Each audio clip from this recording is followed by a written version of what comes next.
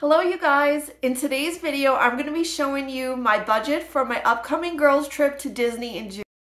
But first, if you're new here, my name is Lauren. I'm a full-time working mom that likes to save money because I'm on a budget because we love to travel.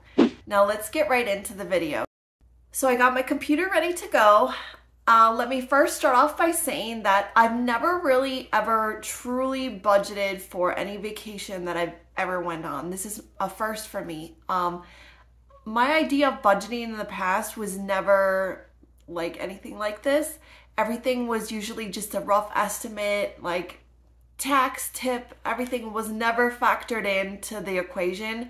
So a lot of times we will have a discussion before we go on a trip and kind of get a rough estimate of how much things are going to cost. And we come back and we're just kind of like blindsided by the amount of money in the credit card bill at the end. So a few weeks ago when Disney's annual passes opened up, I knew I had to get it. So I jumped the gun, I purchased it. So now I'm like, okay, I have the annual pass. Now what I'm gonna do? I definitely have to scale it back a little, start getting on a very strict budget because I do want to take advantage of all the perks of being an AP holder. So I'm really hoping after this June trip, I could start planning my next trip in the fall. So that being said, I really needed to get myself onto a budget. So there's another fellow YouTuber that I would like to give a shout out to, Becca Hart. I watch her channel all the time and she gives great tips. So she has a budget template that she sells on her Etsy store, and I thought, hey, why not? Let me just try to give this a whirl. And I'll have to tell you that I was completely like shocked. So yowzer, right? So we're staying in the Art of Animation, the Lion King Suites. This price per night, the $523.38, is actually just my portion.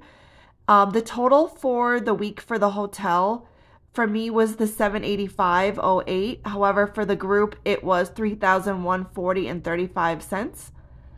And then the ticket price, because they don't really budget this in a package. When I itemized just my portion for the 4 park days, it was $557.37.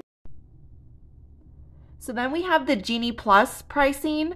So generally, like on our last trip, I really only bought Genie Plus on 2 days at the park. We bought it at Magic Kingdom and Hollywood Studios, and that price fluctuates now, so I just estimated about $25. I don't think we'll really be using it at Epcot or Animal Kingdom.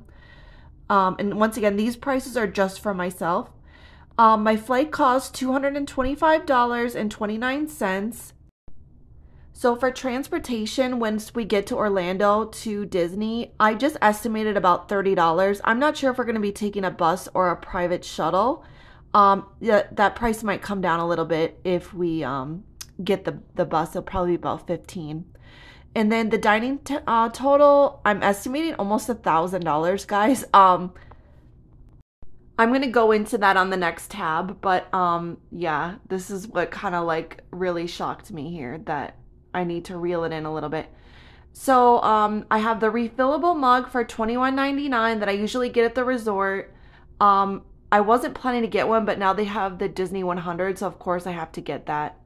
Clothing, I have just about $100 budget, and then maybe some toys if I see something cute for Lucia, and just another $25 for miscellaneous merch. All right, guys, this now brings us to the dining portion. So day one, it's a little hard to estimate. We're flying out in the afternoon. I'm going to try to scale back and maybe only get like 1 drink at the airport and skip the snacks and maybe just eat at home or go through the drive-thru on our way to the airport. So I'm estimating about $88 for the first day. Maybe we'll get something, to eat at the hotel when we get there. The second day we're at Magic Kingdom. I figured we could do breakfast at the hotel, maybe a quick service for lunch, and then the biggie is this Ohana dinner that I've never been to Ohana at dinner time, so that is a very pricey one, but it's kind of on my bucket list. And then so that's $143.19 for Magic Kingdom day 2. For day 3, Animal Kingdom, we have a reservation for Tusker House for breakfast. So I did not include anything for lunch because it's probably going to be a big breakfast. However, I might end up canceling that reservation. Day 4 is our off day. We have a breakfast reservation at Cape May. Again, didn't book anything for lunch. Dinner, I figured we'll just do a quick serve and then some snacks and drinks. And then day 5, another breakfast at $53 at Epcot, but I'm pretty sure I'm going to end up canceling that. Epcot is just getting out of control here. $228 for that. So I'm pretty sure we're going to end up canceling that breakfast in the morning and just deal with the snack stands at World Showcase.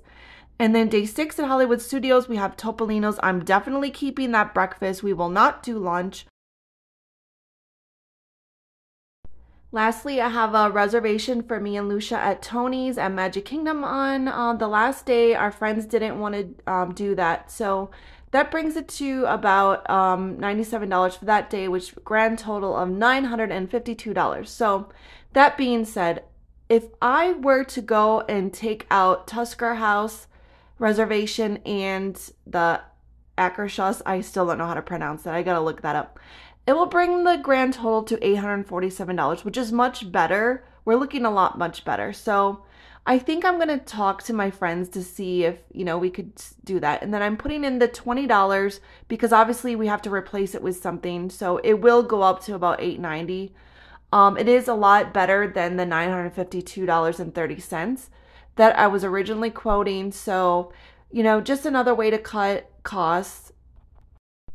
Yikes. So as you could see, this brings it to a grand total of $2,926.03, which is just for my portion as well as Lucia's. Lucia does not pay character dining, and she'll be about 20 months, I think, when we're on this trip. She still doesn't eat like a normal toddler even, so she'll be sharing a lot of my meals.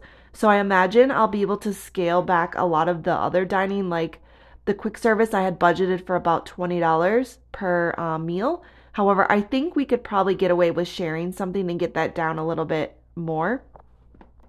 So one last thing I forgot to mention was, as you could see here, I only have 4 park days on my sheet, which was the total of $557.37. This was because our package was purchased previous to me being an annual pass holder. That's why I'm actually doing 5 park days, but I'm not counting that last day since it's included with my annual pass. And that's about it. So I definitely have to work on tightening this budget a little bit and getting that under wraps.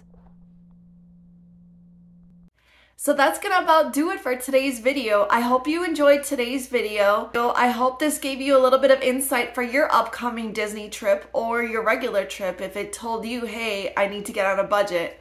If you like this kind of content, I would really love for you to stick around and subscribe. Go ahead and hit the thumbs up and the bell. It really helps to support the channel and it really costs you nothing. Thanks for watching and we'll see you in the next one. Bye!